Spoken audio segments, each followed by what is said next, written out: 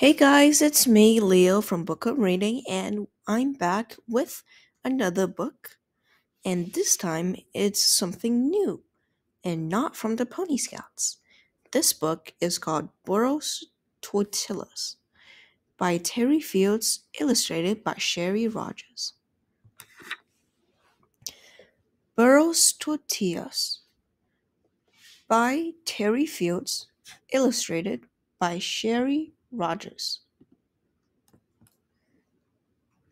Once upon a time, not so long ago, a little burro saw that a corn had grown very tall, and right away he thought, tortillas.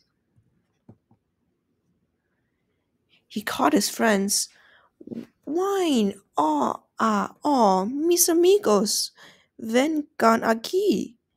The bobcat, the coyote, and the jackrabbit came immediately. Amigos, look at all this wonderful corn, said the burro. Who will help me pick the corn so we can make tortillas? Yo no, said the bobcat. I'm too cool a cat to pick corn. Yo no, said the coyote. I am taking a coyote break. Yo no, said the jackrabbit. I've really got to hop along. Then I'll pick the corn myself, the little burro said to himself. And he did. He picked so much white corn that he could hardly carry it home on his back. When he got home, he gathered his friends again. Amigos, I have picked the corn. Who will help me remove these kernels? Ye know, yo know, said the bobcat. Scratch me from that job. Yo know, said the coyote. I'm doing trickier things. Yo know, said the jackrabbit. I'm having a bad hair day. Then I'll remove the kernels myself, said the burro.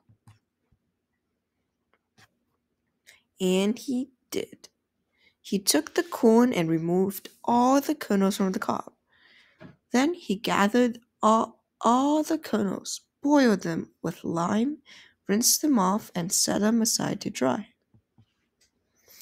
Little Burro looked at his hard work. He had done a lot, but there was still much to do before the corn became tortillas. Wine, he called. The corn is ready to be ground into flour. Who wants to use the grinding stone first? Yo, no, said the bobcat. I'm too busy growling. Yo, no, said the coyote. I'm too busy howling. Yo, no, said the jackrabbit. I'm too busy being all ears. The burro sighed, for he was really tired, but he was also stubborn. Fine, then I will grind the corn myself. And he did. He stood over the metate and used the pestle to grind the corn. When he finished, he called, Amigos, the corn is ground. Who will help me make la masa? It is not much work as grinding. And if you want, you can growl or howl or listen while you do it. Yo no, yawned the bobcat. I'm catching a little catnap. Yo no, yawned the coyote. I'm already counting sheep. Yo no, yawned the jackrabbit. Here now, gone to siesta. The very tired burro wanted to take a nap too.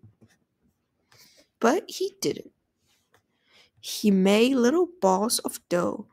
This time he didn't even call his friends when it was time to put each ball into la tortillera to flatten it into a tortilla shape. When he was finished, the burro looked down at his result of all his work and smiled. His mouth was watering. Very soon he could eat tortillas muy deliciosa, but first he had to get them into the griddle before the dough dried them.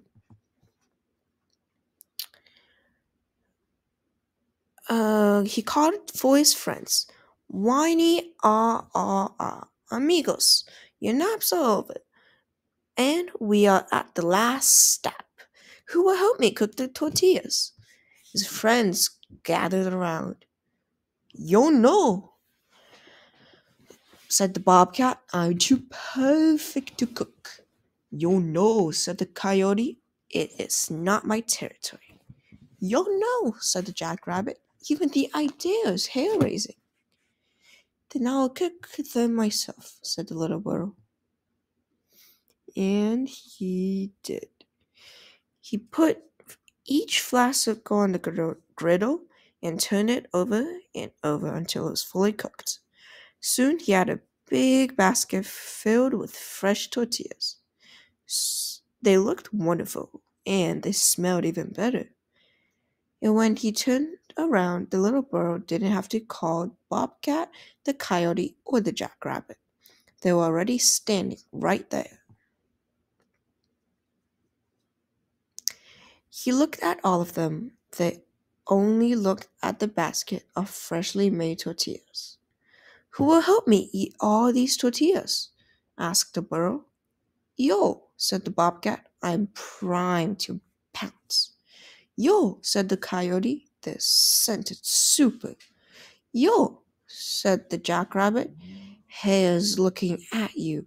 Let's eat. As the little burro reached for the tortillas to share with his amigos, he paused and he thought. And then he said, You did not help me pick the corn. You did not help me shell the corn.